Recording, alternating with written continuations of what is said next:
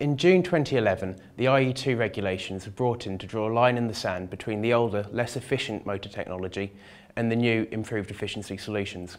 However, the market didn't stop there, and it's already looking towards the introduction of the IE3 classification in 2015, and also beyond the proposed IE4 super premium efficiency classification. I'm here to speak to Marcus Cutney of Bauer Gear Motor, who's responsible for the efficiency solutions within the company. He's brought along his premium efficiency permanent magnetic synchronous motor, and he's going to explain how this test works. So Marcus, could you just explain what we've got here and what you're going to show us today? With this small test unit, we have coupled two motor technologies. The first one is on the left side, it's the asynchronous motor in the IE3 efficiency class, and on the right side, the PMSM motor, the permanent magnetic synchronous motor in the IE4 efficiency class. And what's this going to show us today? We can show different speed and different torque of the motors, and we can generate with the one motor a torque and with the other motor a brake torque. So we can show you if the motor is, or the behavior of the motor in different ranges of the speed and torques.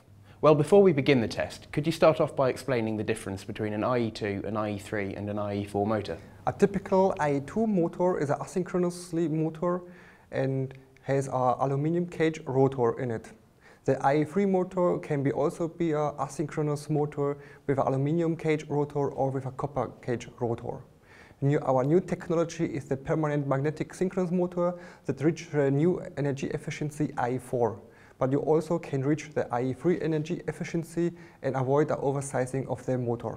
Our first test is to show you the PMSM against the asynchronous motor in the rated speed of 50 Hz without a load.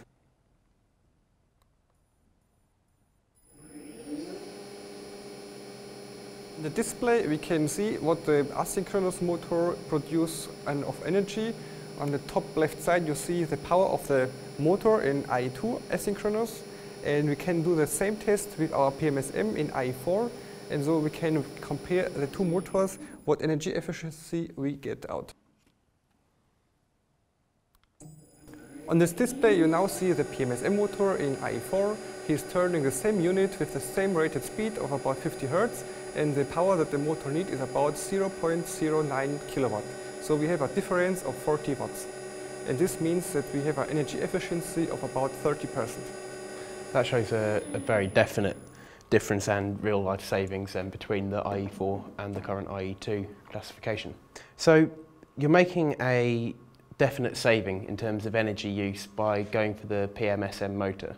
But what would you say if people were concerned about the initial procurement cost? Would it, over the course of its lifetime, would it pay for itself? Usually the PMSM motor is in IE4, and we can reach the IE4 only when we use rare earth materials in the rotor. These are very special magnets, they are very strong, and you don't have any losses in the rotor, so we can reach the IE4. This is the reason why the PMSM is more expensive than the IE2 motor, but the customer have a big advantage that the motor is only more expensive, about 5 to 10%. The break-even point you can reach more quicker when you have applications that is running continuously. So in some applications we get a break-even point after 1 year.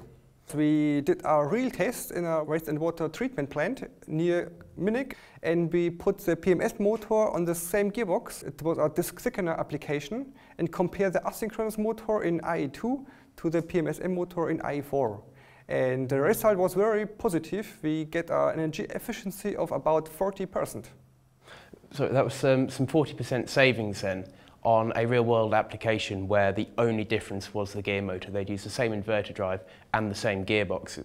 And seeing 40% energy saving in a real-world application compared to the 30 saving on the demo rig that they've set up for us now really does go to show that the IE4 motors can have a real benefit when installed in the right application in the real world. And it does explain why many manufacturers are looking to beat and extend the IE2 and future IE3 regulations by moving forward through to IE4 and offering their customers benefits.